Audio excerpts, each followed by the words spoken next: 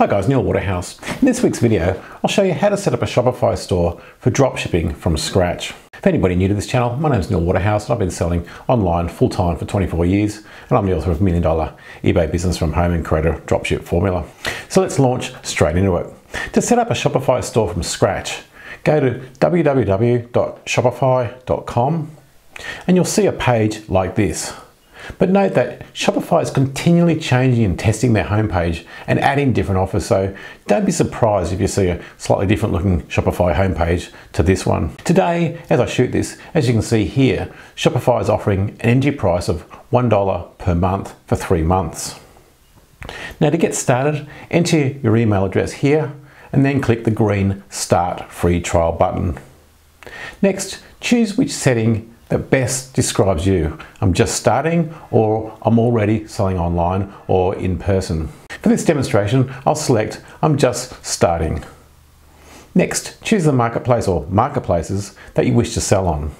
For this demonstration, I'll choose an online store, social media, and online marketplaces.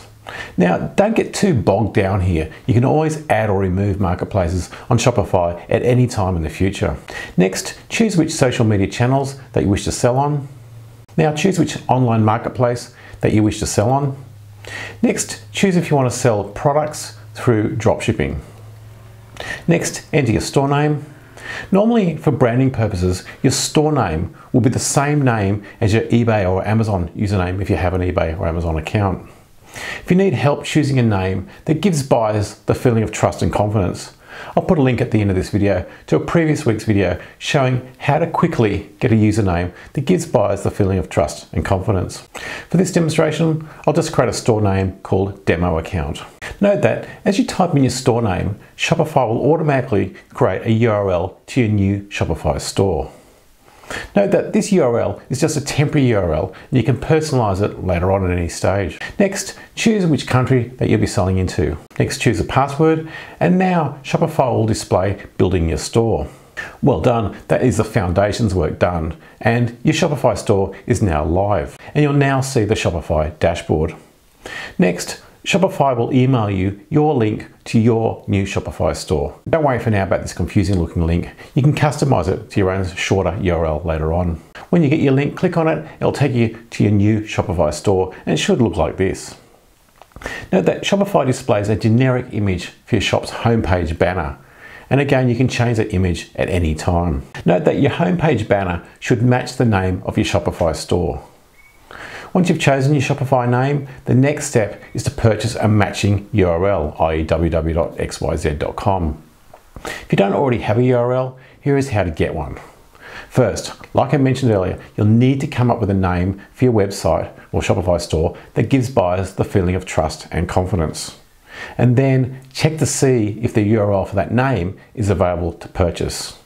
If you don't already have a name, I'll put a link on the screen and below to a previous week's video showing a quick way to find a name that gives buyers the feeling of trust and confidence. Once you've chosen a name for your Shopify store, check to see if the URL is available for it. To do that, go to a domain supplier and do a search to see if the name is available. The domain supplier that we use is ghostname.com or www.ghostname.com. Note that with domain names, it's normally best to purchase domain names matched to the country that you wish to sell in, i.e. USA, www.xyz.com, Australia, xyz.com.au, UK, xyz.co.uk, Canada, xyz.ca, etc. Next, you'll need to get a logo created to match your domain name. A popular place to get logos made is fiverr.com, and there you can get logos made from $5 US. Next is your Shopify homepage banner. If you don't already have an image banner and don't know what to put on yours, one quick way to get inspiration to create your own is to first find 3 competitors for your business and look at their homepage banners. Then get a professional graphic artist to make an image banner based on the banners from those 3 homepages. This way, you're using the 3 competitors for inspiration and not plagiarism. Again, there are many professional graphic artists at places like Upwork and Fiverr.com who can create a homepage banner for less than $50. Here's a screenshot from Fiverr when I did a search for the keywords Shopify banner.